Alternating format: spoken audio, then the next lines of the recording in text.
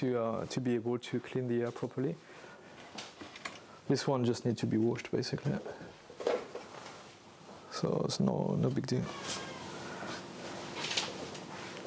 The air is basically getting exposed in every room through these pipes that got installed a few weeks ago by this company, and then we basically hide these pipes with another company who came and do some kind of decoration, ceiling painting, etc. So it doesn't look so obvious.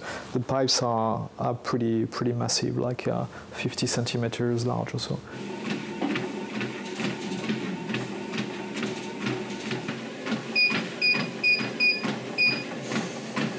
装这个设备之前呢，每天感觉到空气都很浑浊，早上起来的时候，我感觉呼吸就不通透，非常的闷。装了这个设备之后呢，当然家里很不美观，但是呢，早上起来感觉到空气还是很新鲜，然后你可以很放心的呼吸了。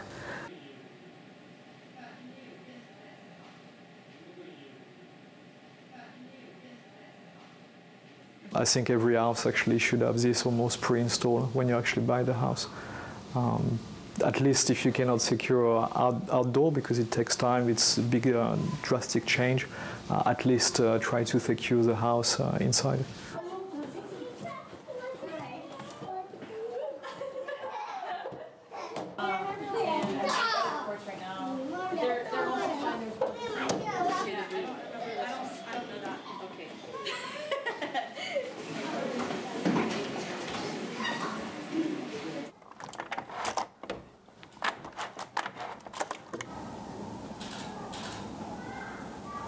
As I measure, I can see that pollution actually comes straight from here. Especially I see some quite dark spots here in China. So we are helping the schools to control the air quality. And the most important thing is to first start by monitoring the air quality, and from that we can take the right decisions on what kind of air purifiers to install, how to know about the leakage inside the building.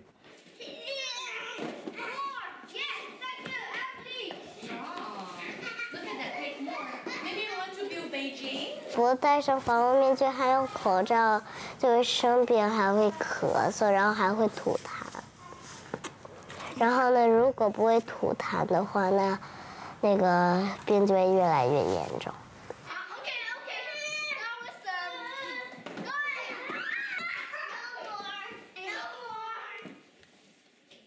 Our children from a very young age, I would say even like 3 years old, knows that in the bad days, like in Beijing, they have to wear mask to come to school, and they will also actually knowing that they will keep their own mask in their safe place because they know they need it, and they know that why they cannot go out or play. 也就是在这儿拍。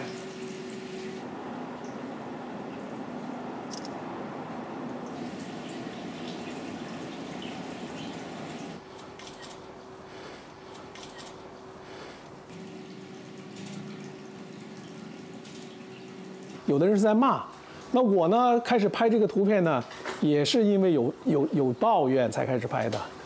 那后来慢慢拍完以后呢，和这个网友啊，还有在微信、微博上面的这些朋友进行沟通呢，我发现大家都在转变，我本人也在转变。那么拍到今天，我已经不再抱怨了。今天我是在跟科学家一起合作，我们要干什么呢？找出污染的原因。